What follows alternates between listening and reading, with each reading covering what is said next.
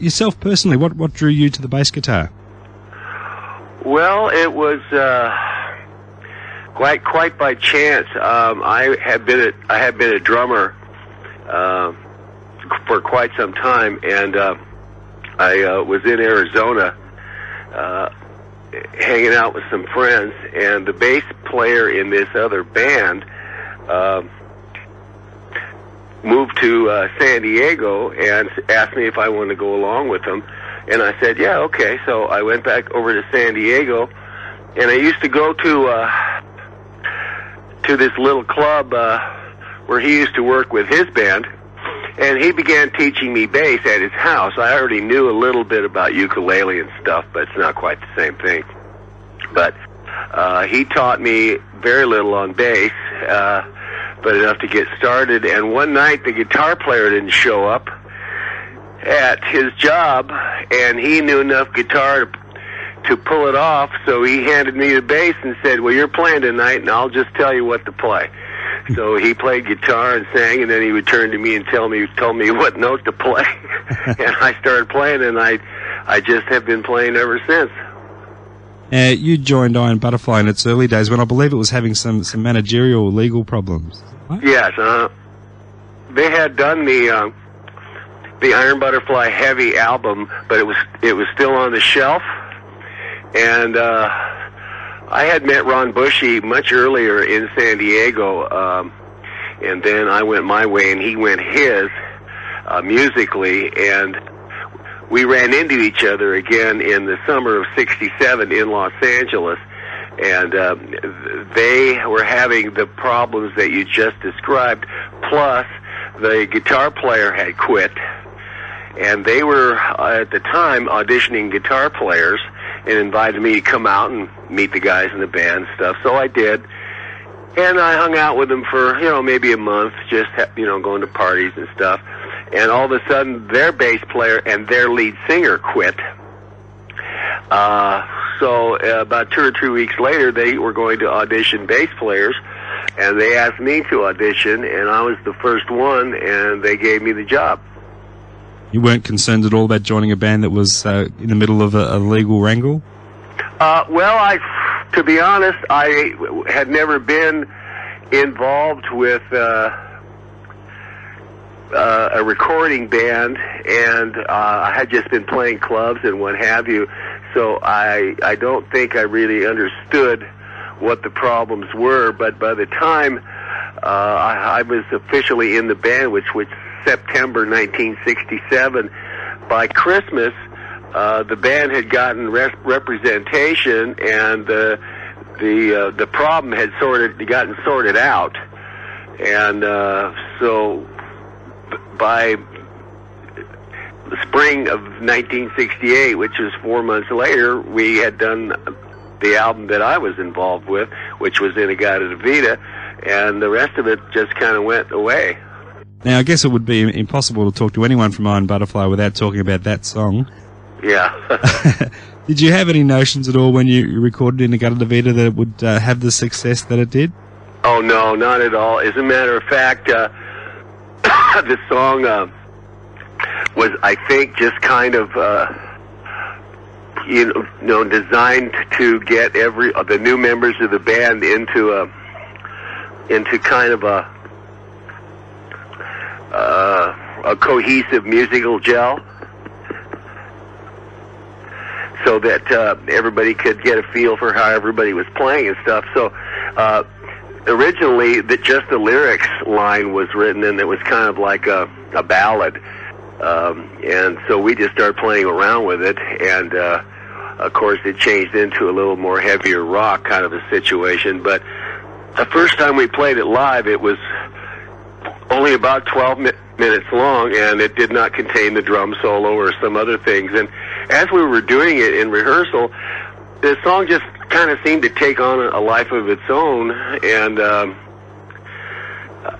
finally, we just got into the frame of mind that we were just going to take a musical journey about the life of man from the beginning up until and through the birth of Christ, with all the animals and everything, you know, and that's how kind of what we perceived it as being. And then when we recorded it and sent it in, along with 5 or 6 other songs, at the time we had just gotten our big break by being able to go on the road with Jefferson Airplane. We were opening for them, and while we were on the road, Atlantic Records, actually it was Atco, called our manager and said that they did not want that long song on there, absolutely not, and we had to cut it down and go record some other songs. And we in turn said, well, there's nothing to cut down, it's all a symphonic situation, and if you take all that away, that's just this lyrics that just repeat themselves. So somehow the manager convinced them to let it go, and with the advent of FM radio at the time, which was once again, I think, just having the song in the right place at the right time, because without FM, it would never received any airplay. And the rest is kind of history. But we had no idea that anything that of this stature was going to happen. And I think, like any band, you know, you never can really tell. And you may think all of the songs are hit songs, but it really boils down to what the people like. You know, you can be the best band in the world and never sell a record because nobody really cares for what you're doing. Looking back now, how do you think you guys coped with the sudden fame that it brought upon you? I'm sorry? Looking back now to that time, how do you think you guys coped with the sudden fame that the song brought to you? Well, I think everybody coped pretty well. You know, that was the 60s were a very interesting time with you know, the Vietnam War and all the turmoil at home and all the drugs and all that kind of stuff, and I wouldn't say that the band did not dabble in some of that, but we didn't get caught up in any heavy use by any means. And most of the guys had pretty stable lives, and a couple of guys were married and stuff, and when we kept our heads screwed on fairly well. I mean, and plus the fact it didn't seem, you know, I don't think we understood what was really going on until about a year and a half after the song was out, because we were working so much, we were just gone, and we would come home and find out we were big rock stars, and the only way we could tell was all of a sudden we were headlining or something like that, and then of course, you know, we started making money. Have you ever sat down and pondered how the band's career may have gone without the song? I'm sorry? Had the song never happened, have you ever pondered how the band's career may have mapped out? Well, you know, it's hard to say, because a lot of people like a lot of the other material. Perhaps in lieu of that, we have maybe had written 3 or 4 more songs, one of which of those could have been a hit. Mm-hmm. I don't know. You know, that's guessing. I know a lot of people liked some of the stuff on the second album.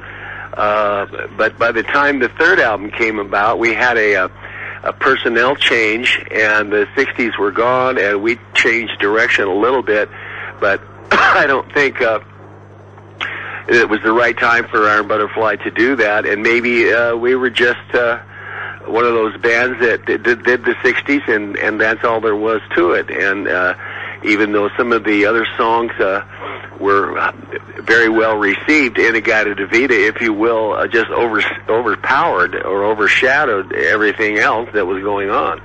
Did it put a lot of pressure on the band to continue the success? Did you feel the pressure on you? Well, I think that was one of the demises of the band, was the push by management for us to keep working, and ergo we didn't have the time to A, relax, B, sit down and creatively write new songs. Everything seemed to be hurry up, you know, you're back off the road for 2 weeks, go right into the studio and start writing material, you know, and then while you're writing that and recording it, go out and play every weekend. It's just perhaps that had something to do with the creative stuff.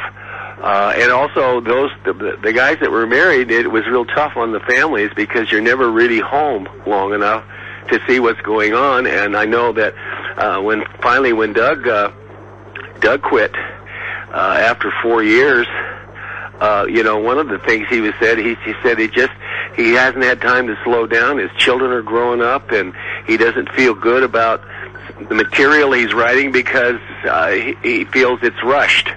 And we were rushed a lot because we worked just all the time. I don't know. Looking back now, I would think that the band might have gone on a little longer, more creatively, had we had the opportunity to take a real break every now and then, rather than 2 weeks. But who's to know? That was then, and this is now.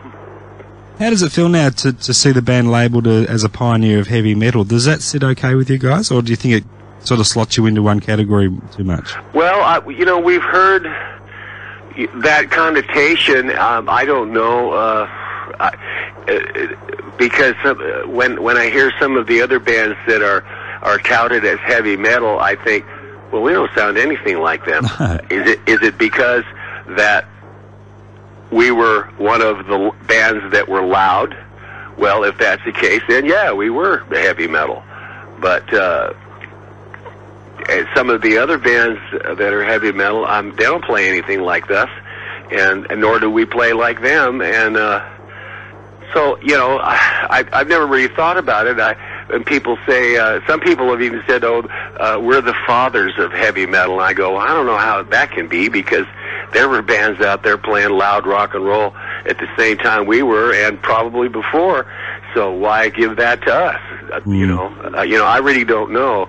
I think the only thing special about our music was the mystical approach that was on the bright side rather than the dark side. Yeah. Because we weren't really involved in any negative situations. We just the songs that we wrote were about just regular stuff that happened to us. Now, you toured extensively with some legendary bands in those days, and you mentioned a couple before. Do you have a particular favourite tour story from those days? Well, some of the bands that they became my friends were the guys in Three Dog Night, and the guys in Chicago, which was at the time their debut album was CTA, and the Turtles, and but I also enjoyed, although we didn't play too many times together, but we played the same festivals. Jimi Hendrix, before it was the bands of Dipsies, he and I used to ride motorcycles together occasionally when we were both in town at the same time. But a lot of the touring that we did, we played a lot with Canned Heat when they were all together. Those guys were just a lot of fun. We played with so many people, but 75% or 80% of those jobs were these big outdoor 3-day festivals. So we might have played the same festival that so-and-so did, but it might not have been on the same day, and we might not even have seen them. I have we played with everybody but the Beatles because they were touring then, but not exactly at the same time.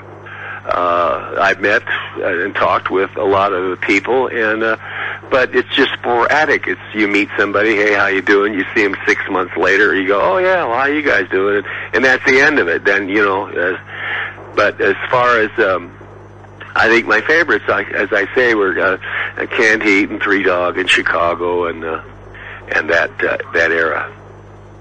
How was the relationship between the band and the record company? Because Atlantic weren't really a label that had a lot of experience with rock and roll bands, but when you joined them? Well, I think, looking back, I think we were. I mean, just to get a record deal or be part of something that I had never been in personally was very exciting for me, and then of course to be part of a situation that was made the band very popular and also made them a great deal of money, because that album cost in those days $18,000 US. to make, and the artwork is a photograph of us playing live at the Fillmore East. So you can imagine how much that cost. Virtually nothing, and it was a staff photographer from them. But to get the attention that we got from, a record company, was all very nice, but it's also because we were making them a lot of money, and I'm glad that they gave us the opportunity to do a second album and a third album, and we had managers and stuff to sort out if there whatever legal problems there were, and I don't remember any legal hassles coming up until after it was all over, years later. Now, the band is back together again after for a few years now. What was the impetus in doing that and getting the band back together?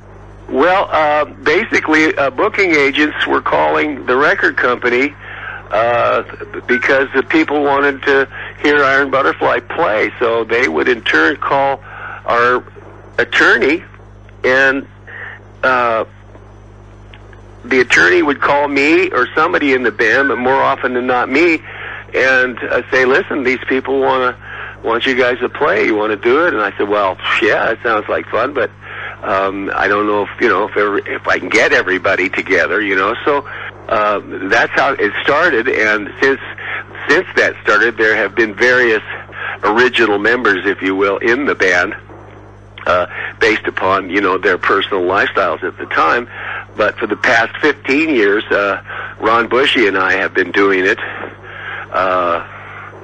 and very consistently, and then Doug rejoined the band for about 3 or 4 years, but had family problems, a death in the family, and he's also taking care of his mom and stuff, and he has a situation that he just couldn't be out on the road anymore, so he had to quit. But we're on the road. We've just come back from Europe and in the spring, and we've been touring this summer, and I think we're going to go back in the fall, and we certainly would love to come to Australia sometime. We've never been there. Oh, we'd love to see it. Absolutely. Were there any concerns when you did get the band back together that you may not be able to recapture what you once had? Were you worried at all about that? No, because what we did was we just played the original songs, 90% accurately, because it's 25 years later, and we play a little bit different. And I've been involved musically myself, and have grown, and then when you get new members, you get a different take on it and what have you. We've tried to be as faithful as we could, but we also like to have fun as musicians and just relax and have a good time. And that's what the people like to see us do, is having fun playing our music for them. And we've written some new things, in which when we're on the road, we play them a couple of times. It just depends on how much time we are given to play. Sometimes they give us an hour and a half. Sometimes they give us 30 minutes. So we don't really... When we have more time, we put a couple of new songs in. When we have 30 minutes, it's like 3 songs and In-a-Gadda-da-Vida, and see you later. Are there any plans at all to record the new material? Yes, we are working on an internet project right now, and it probably won't be ready till next spring because we have to go back to Europe for 6 weeks, and that'll kind of slow down the recording. And there may be a new version of In-a-Gadda-da-Vida because people have been asking about that. And we've got 4 or 5, 6 songs already on tape. They're 80% there, and we want to write then record about 6 more, and then look at all of it and see, because not everybody can make the team, if you will. Mm-hmm. And so we want to make sure that we select the right songs that is really where this band is right now, rather than a hodgepodge of different things where it doesn't seem like the band is cohesive in the direction. And so that's why we're going to write more than we need, just to kind of see where it all winds up. Listeners here, what is the actual current lineup of the band as it stands today? Okay, it's myself on bass and vocals, Ron Bushy on drums, Eric Barnett on lead vocals and guitar,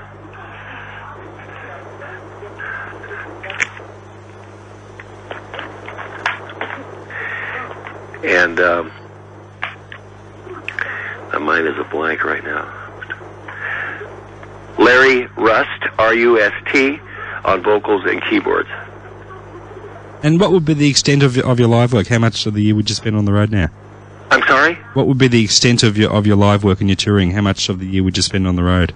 Well, we like to tour. Ron likes to play, I like to play, Eric likes to play, and Larry, he wants to do it.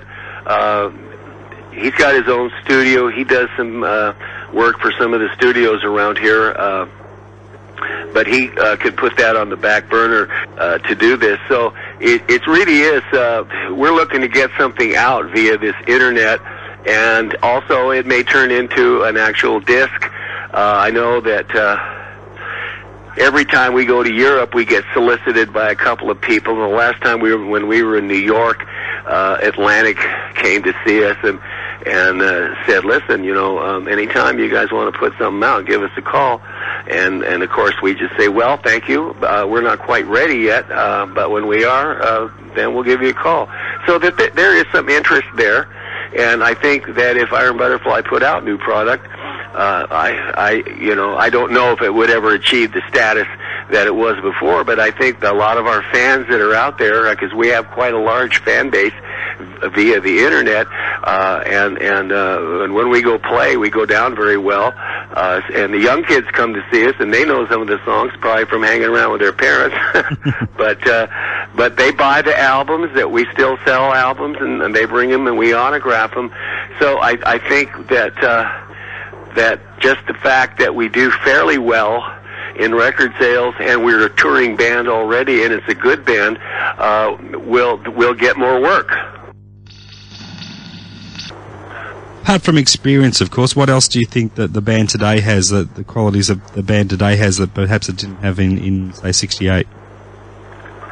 Well, it's the qualities, I think, are the musicians, especially the two new musicians, are bringing some more life to the band, new life to the band. They're both very accomplished musicians, and myself, as I said earlier, I have been never really out of the business. I did a project after Iron Butterfly, Captain Beyond, a jazz rock band, and I've produced other bands. I usually produce demos for some of the studios, but it's just the fact that I think everybody is so aggressive in their playing and wanting to go, and everybody's real professional. Everybody's through with all of their whatever problems they had in the past with anything, any substance abuse, if you will. And this is their chosen field of life, so they're real good at it. So when we get together, it's just really easy to do things. The recording is real easy. Everybody knows what's going on. Everybody pays attention. And when it happens like that, you get a lot more done, and it's a lot more fun. And that's the key to what we're doing, is we're having fun doing something we like to do. If we didn't have any fun, I don't think we'd be doing it. Absolutely, yep. And just to finish up, Lee, if there was one particular thing you'd like to see Iron Butterfly remembered for, what would it be? Oh, gosh. In-a-Gadda-da-Vida, I suppose. Unfortunately, that's the only thing I can say. Well, I guess along with that would be one of the longest songs, rock and roll songs in history. Mm-hmm. I don't know if it's the longest, but it certainly ranks up there. And one thing that did happen to us in our career, which I don't think that we would be known for, but we may be in the RIAA archives, is that we were the band that the Platinum Album Award was created for. That's right, yeah. And Ahmet Ertegun put that together with RIAA in New York. And but as far as like the people, the fans, I don't know that they would know that or that they would even care. I think it's pretty much that the Iron Butterfly is synonymous with In-a-Gadda-da-Vida and the 60s. Kind of like a lot of people say, well, that was my anthem. you know. But see, there was also, I mean, we were there. You know, Doors Light My Fire was a long song. I mean, it was a very popular song, you know, and there was a lot of long songs that were popular songs. You know, we weren't the only ones, but that seemed to take on a certain context of its own, you know, if you will. Okay, Lee, look, thank you so much for your time today. I really appreciated that. And, okay. It's been a treat speaking with you. Okay, well, I'm glad you called, and it was nice talking to everybody in Australia, and maybe somebody will hear this and track us down, because we would love to come and play. Yeah, we'll have to get something happening there. We'd love to see you down here. There's a crowd. That would be great. You know, anytime. We can always figure out a way to do it if people want us to come down there, and all we got to do is find a local promoter. Yep, I'm sure there's an audience here ready and waiting, and I'll try and get some promoter information over to you too. Okay, that'd be great. Fantastic. Well, you have a good day. Have you been up all night, or are you just getting up and starting here? No, I just got here. Okay, well, you have a good rest of the day. Terrific. Thanks a lot, Lee. Okay, bye-bye. All the best. Bye-bye.